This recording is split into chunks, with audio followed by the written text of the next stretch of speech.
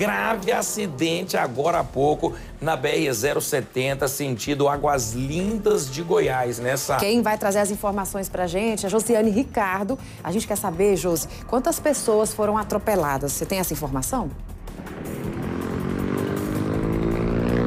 Oi, Sá, tenho sim. 4 pessoas foram atropeladas, tá? De acordo com informações preliminares, são funcionários de uma empresa terceirizada que estavam aqui na altura do quilômetro 19, na BR-070, sentido Águas Lindas de Goiás. E eles estavam justamente fazendo a manutenção ali da grama.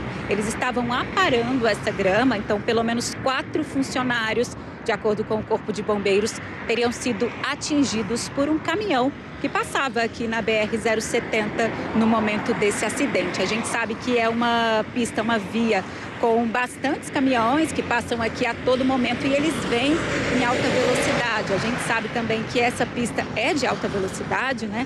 80 km por hora. E onde o Ricardinho está mostrando para a gente, justamente nesse gramado, era o local em que esses trabalhadores, esses funcionários estavam quando eles foram atingidos por esse caminhão. Quando a gente chegou aqui, a gente viu alguns trabalhadores fazendo esse mesmo serviço. Eles estavam ali onde nós mostramos agora há pouco, mas agora eles estão lá na frente, onde o Ricardinho está dando um zoom para mostrar para a gente. Só que esses trabalhadores não seriam da mesma empresa dos funcionários que foram atingidos, mas eles estão fazendo aqui o mesmo trabalho. É comum que a gente veja esses trabalhadores fazendo esse tipo de trabalho de manutenção nas pistas, principalmente para aparar toda essa grama. Nós pedimos informações para o Corpo de Bombeiros. Esse acidente teria acontecido por volta das 10h40 da manhã desta sexta-feira. O Corpo de Bombeiros aqui do Distrito Federal prestou socorro.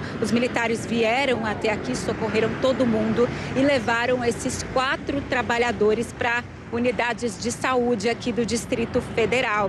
A gente ainda não tem informação sobre o estado de saúde deles, porque isso aconteceu agora há pouco. Inclusive, eu estou aqui com o grupo dos bombeiros aberto pegando essas informações. Mas as informações preliminares são essas. 4 trabalhadores que estavam aparando a grama aqui na BR-070, sentido Águas Lindas, mais ou menos na altura do quilômetro 19, foram atingidos por um caminhão.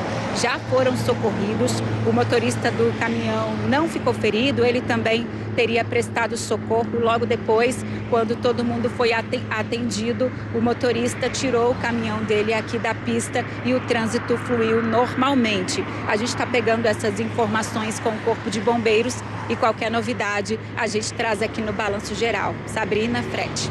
Valeu, Josi. Obrigado pelas informações. Muito obrigado. Eita ferro. Cuidado com esse trânsito, gente.